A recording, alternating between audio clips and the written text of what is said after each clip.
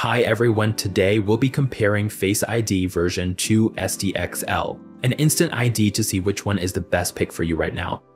We'll be using the IP adapter Face ID version 2 on ComfyUI and Instant ID on Automatic 1111. Both interfaces employ the same Dreamshaper XL Turbo checkpoint model for quicker results, involving just 5 steps and 2 in CFG. Also, don't forget to check out the workflow and all the helpful links in the description below. Now, let's get started.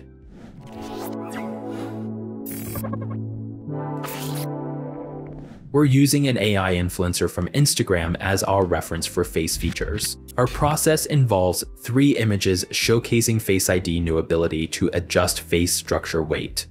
The weights we're testing are 0.4, 0.6, and 1. After generating the images, in my opinion, the 3rd image with a weight of 1 best matches our reference face. Next, we'll apply the same prompt to Instant ID on Automatic 1111. If you haven't got this feature yet, just update your control net from the Extensions tab to access Instant ID. We're using the same model and settings as with ComfyUI.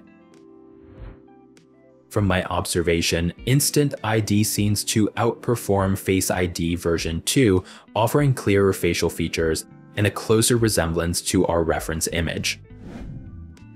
Let's switch back to ComfyUI and tweak our prompt, altering hair color and clothing to see how both Face ID and Instant ID respond.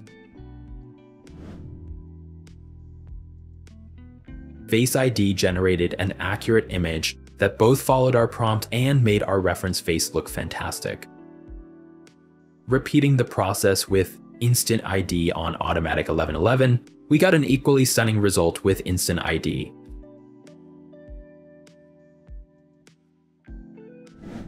We also experimented with changing the background style and more, while keeping the face consistent with our reference. This flexibility is pretty awesome.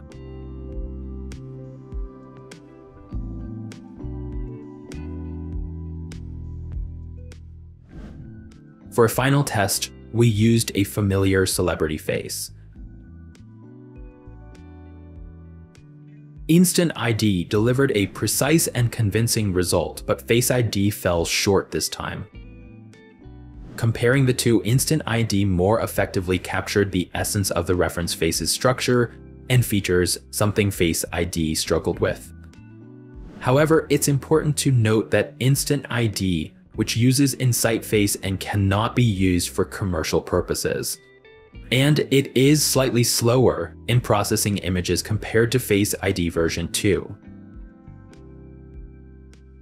That's it for today. Remember, you can find all the details of our workflow and useful links in the description below.